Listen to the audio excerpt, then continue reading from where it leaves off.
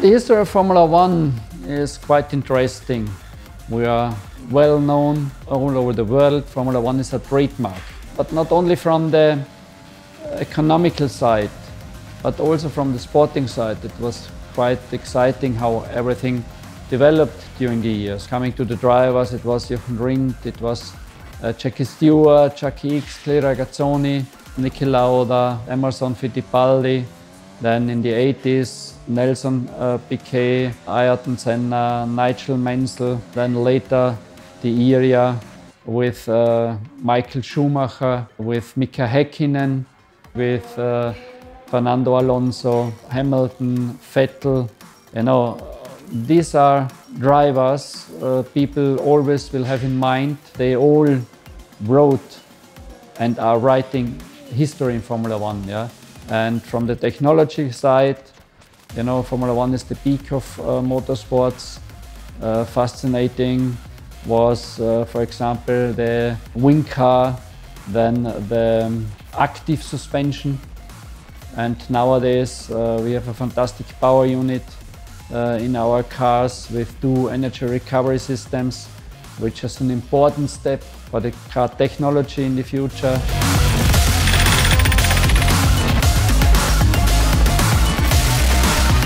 My best memories of Formula One is thinking back when Ralf Schumacher won the first Grand Prix in Imola with Williams BMW.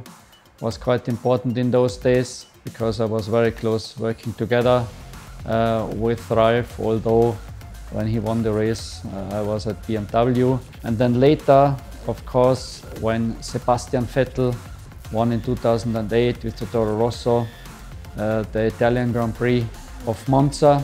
The worst moments were, of course, Imola, when Ayrton Senna and Roland Batzenberger crashed and died, because Roland Ratzenberger was a close friend of mine, and I was really shocked about this.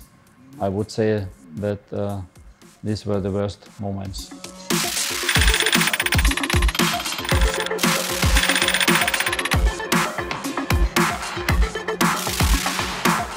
You know, it started everything at the end of 2005 when Dietrich Mateschitz and Red Bull decided to buy the Minardi team, which was bankrupt in those days. Dietrich Mateschitz said, okay, I have now a second team.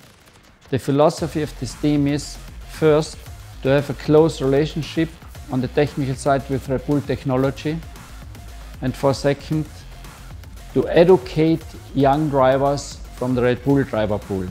This is how we started, which meant at the beginning we had cars, parts from Red Bull technology, and this worked quite successful, maybe too successful, because in 2008, when we won the race in Monza, afterwards our competitors and the FIA decided to change the regulation, and we had to build up an infrastructure for designing and fabricating a car in-house. Now, I must say that we have built up this infrastructure. We have reached quite a good level. We are one of the midfield teams, and with the budget cap and with the new regulation, I think that the team will be able in future even to close the gap to the teams ahead, and therefore I'm very optimistic regarding the future of AlphaTauri.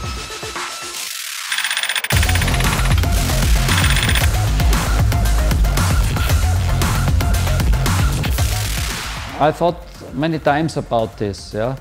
Would, for example, Jean-Manuel Fangio with a present car being as fast as he was in the 50s, knowing a lot of drivers. My theory is that Jean-Manuel Fangio, if he would be now 20, would be nowadays in a current car as fast as he was in those days. Why? Because he simply has the ability, the talent to drive a racing car on the limit. Whether this car is now 50 years old or whether it's a current car, I don't see a difference in there. Once more, because he has the ability, the talent to drive a car absolutely on the limit. And therefore I don't think that there would be a difference from the drivers beforehand to nowadays.